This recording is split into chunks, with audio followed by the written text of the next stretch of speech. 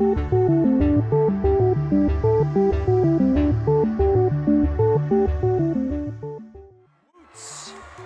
so excited about introducing our first panelist because she's actually a great friend of mine. If you did 10,000 Ideas, you will have met her incredible husband as well.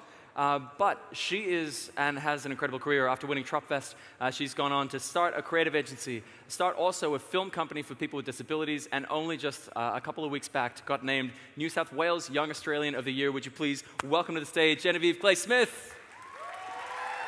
Awesome to have you here. Hey, how are you? Good to see you. Good. Grab a seat. Thank you. Genevieve, I've tried to sum up your career in a terribly tiny amount of words. So I'm hoping we get a bit of time to try and elaborate on that. But you tell us maybe a little bit about how you combine your professional career in the various forms it has at the moment, obviously in film, with social entrepreneurship. Yes. That might be a new concept, I guess. Yeah, so I'm a filmmaker, I'm a director. Commercial director, and I've had the good fortune to be able to combine my work as a director with social entrepreneurship. So that is basically making a business that has a social conscience. And I started a not-for-profit organisation after winning Tropfest to help people with a disability get involved in making films. So when we made our Tropfest winning film, I made it about a man with Down syndrome, and because we made it about a person with a disability, I felt very ethically driven to make it with people with disabilities as well. And so I held a workshop with 5 interested people with a disability, and then they came on board the set of the Tropfest winning film and made it with us. And then when it won Tropfest, we're like, well, this is really important, that we're giving people the opportunity to learn about filmmaking while making a film, and then seeing that film go on to be a success, and also that film raised really important issues as well. So we just wanted to keep doing that. So that was the story of the beginning. Yeah.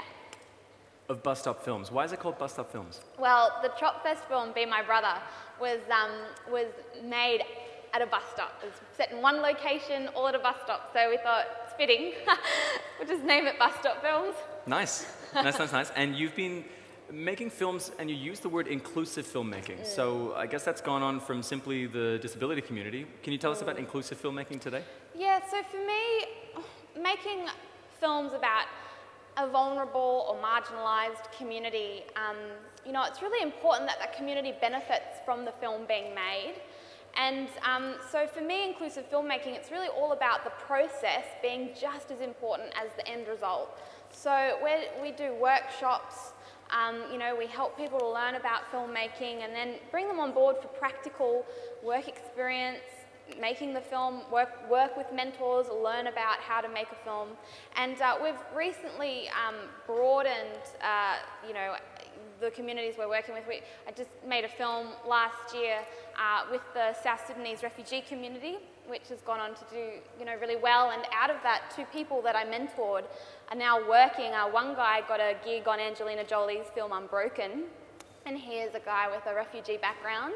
And he's gone on to continue to be employed in the feature film and TV commercial industry, and I've also continued mentorship relationship with one of the actors, and we just got up a one-man show. So for me, it's all about the process of the people from the community learning, and then having a sustainable mentorship relationship post that experience to really create feasible pathways to inclusion within the film industry, which is a very hard industry to get involved in. That's awesome. Ladies and gentlemen, please welcome Genevieve Smith.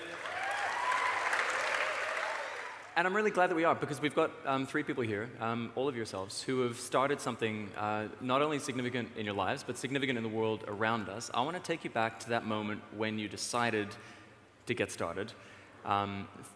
Genevieve, perhaps for yourself, with Bus Stop Films, what was that moment, and what was the first thing you did?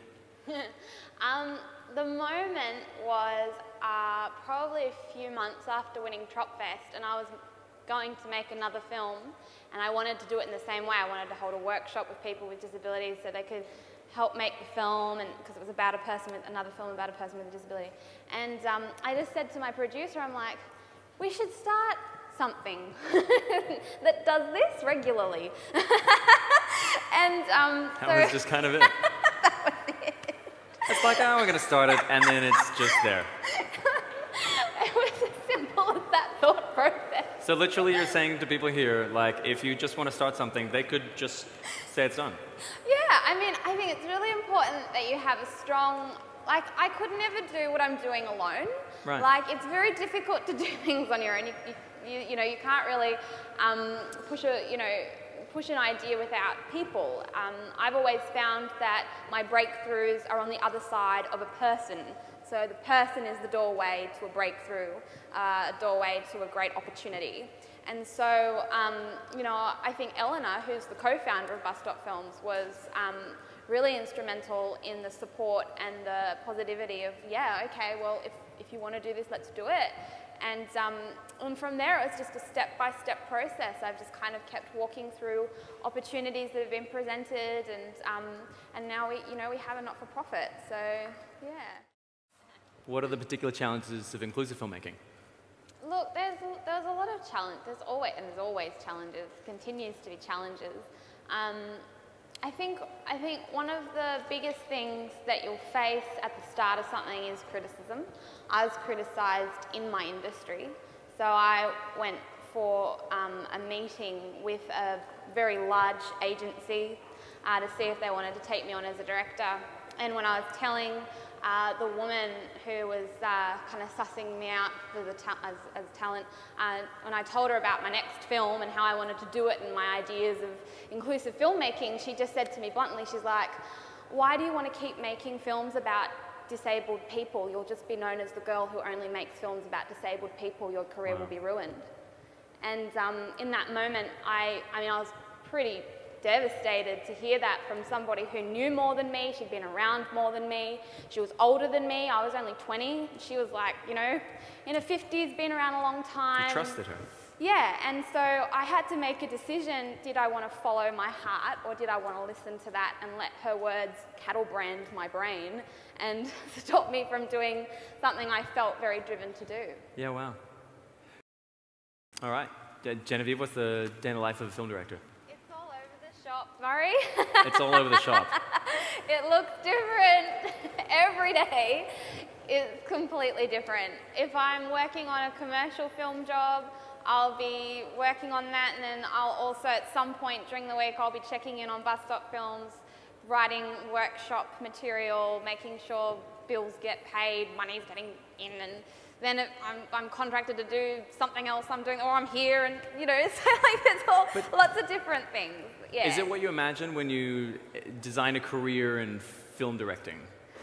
No. I never really knew what life would look like day to day, and I always kind of, I mean, I had no idea what was going to happen to me. I just kind of went on a journey. But I at one point, I thought, yes, if I'm a director, I'll just be directing, and I'll have like, you know, 4 months, a block of 4 months where I'm working on a job, and then I'll have like a month off, and then another 4 blocks of working on a job. But now, because of Bus Stop and having a social enterprise, it is, it's very unique, you know, yeah. to be juggling, you know, running a not-for-profit as well as work, and then trying to bring the two together as well, because I get my students that I teach at Bus Stop onto commercial film projects for work experience and sometimes some paid employment too. That's so awesome. It's like trying to work out how I can combine the two worlds continuously, and it's exciting. It's exciting. Every day is exciting. So definitely do that. Okay.